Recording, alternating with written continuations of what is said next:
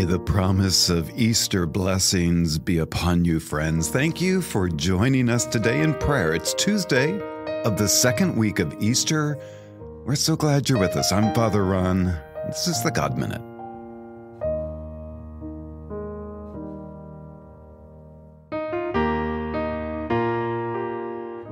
In the name of the Father, and of the Son, and of the Holy Spirit.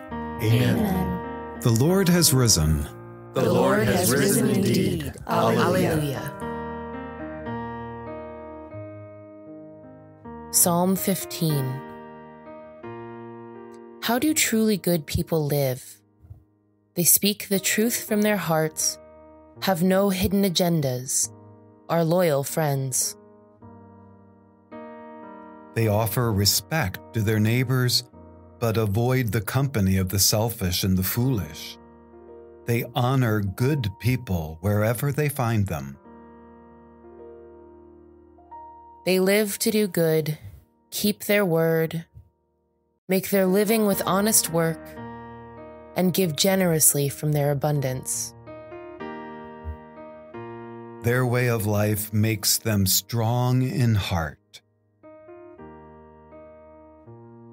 Glory be to the Father, to the Son, and to the Holy Spirit. As it was in the beginning, is now, and will be forever. Amen.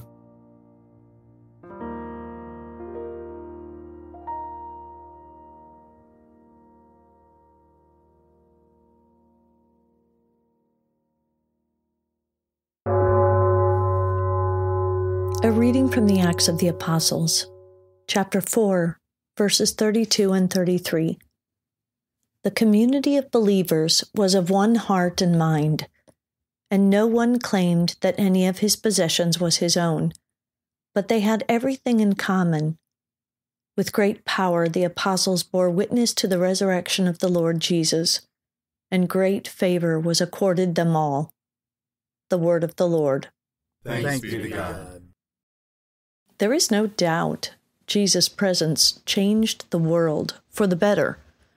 Even 2,000 years later, people still talk about him, believe in him, follow him, try to emulate him.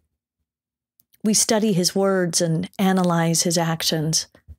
It seems we owe a debt of gratitude to those early Christians who, guided by the Holy Spirit, just couldn't stop talking about him. They were the first witnesses to the resurrection, and they couldn't keep it to themselves. I'm challenged by the early believers sometimes.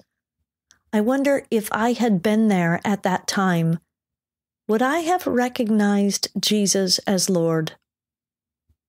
Surely, if I witnessed a miracle, I would have believed in him, right?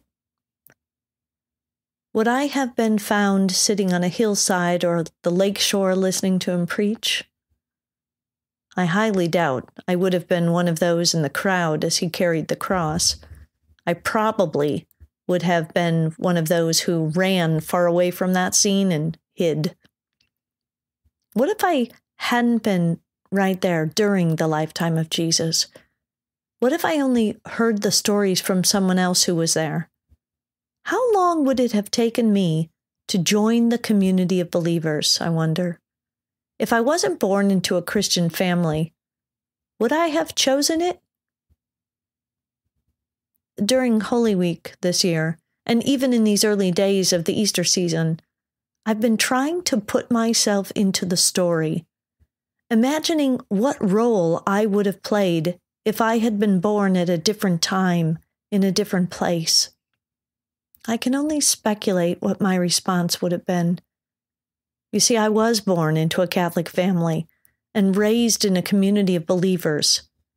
I've never been anything else. Is the community of believers to which I belong of one heart and one mind? Sometimes I worry that we are not. I wonder how we would compare to those early Christians. What does it really mean to be of one heart and one mind? Do you suppose it means they all agreed on everything? Well, that sounds impossible to me. Could it be that the early Christians agreed on what mattered most Things like loving one another and loving God, believing in Jesus and following his teachings. In another 2,000 years from now, what might people looking back think about us? Would anyone looking at us describe us as being of one heart and one mind? To me, at times, it feels like an overwhelming amount of conflict and differing opinions in the world today. Doesn't seem like we agree on much. It wasn't all great for the early Christians, you know. Their world, like ours, was not perfect and their lives were not easy. But just like them, we too can find hope in the resurrection, in the promises of the risen Christ. We can bear witness by our words and actions. We can continue to spread the good news in our own way, in this, our time. It's our turn to keep the story alive.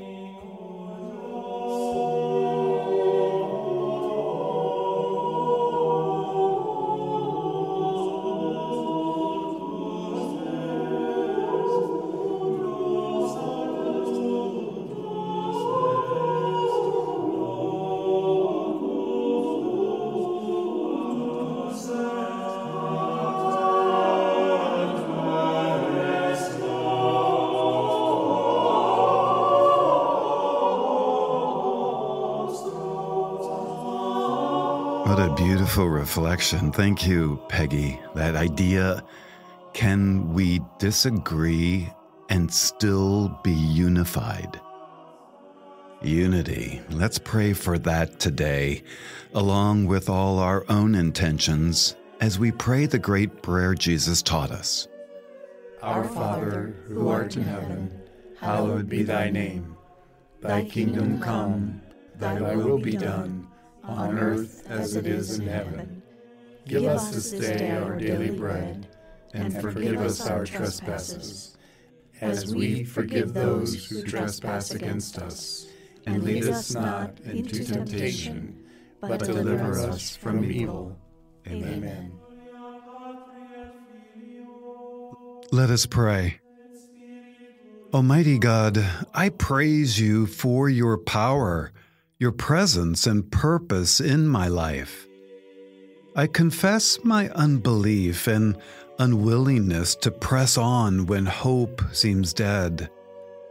O Lord, please pour your Spirit afresh upon me. May your resurrecting power shine forth in my life and the lives of my loved ones. And we pray this in Jesus' name. Amen. The Lord be with you. And with your spirit.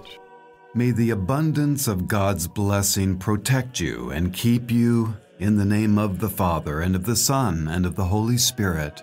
Amen. That does it for us this Easter Tuesday. Blessings and surprises from the Lord be upon you this day, friends. We'll see you tomorrow.